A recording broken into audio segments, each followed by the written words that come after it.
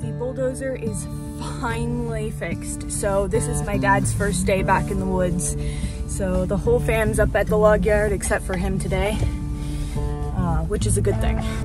We are actually getting water up here at the log yard. Finally, this is going to revolutionize everything up here. We're gonna be able to wash our trucks, water for the mill, no more trying to harvest gutter water. It's gonna be great and we're really excited. So that's what's happening today.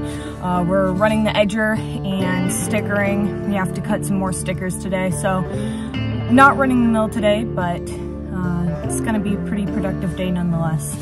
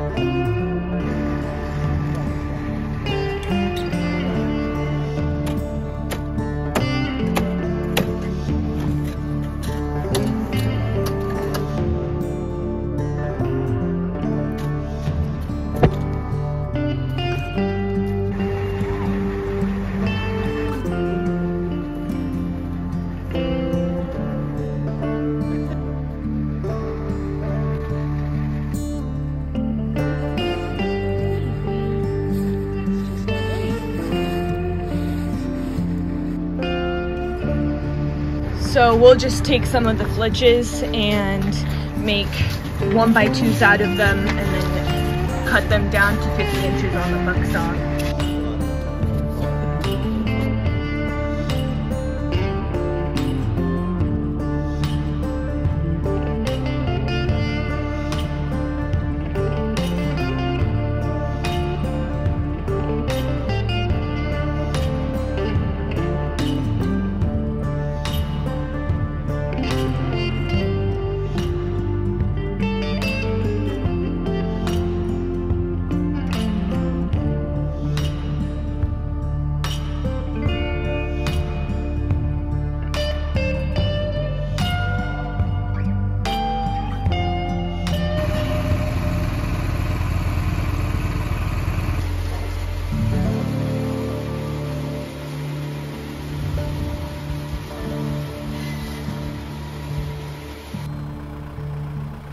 So it turns out that the snow was too heavy for the roof that goes over the mill, and so it started really sagging. So my grandfather put in temporary supports, which worked really well, except that it meant that then we couldn't cut long logs because they ended up being in the way, and I'll show you what I mean.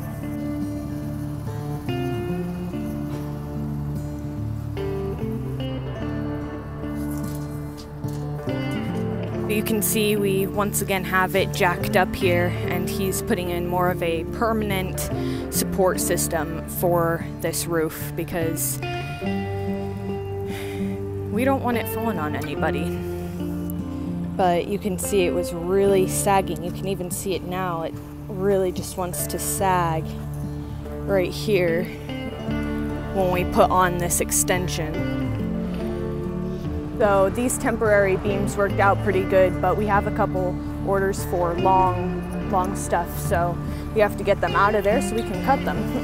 This little bugger keeps on going flat, so the whole thing needs replaced, but just blow it up for now.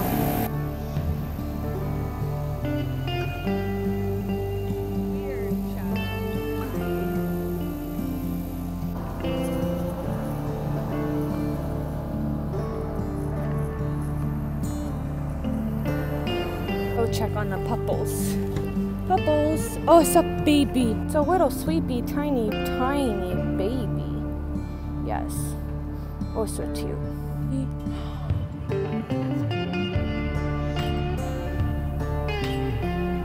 Today has been an absolute heat wave. It's 40 degrees out. I could be in short sleeve right now.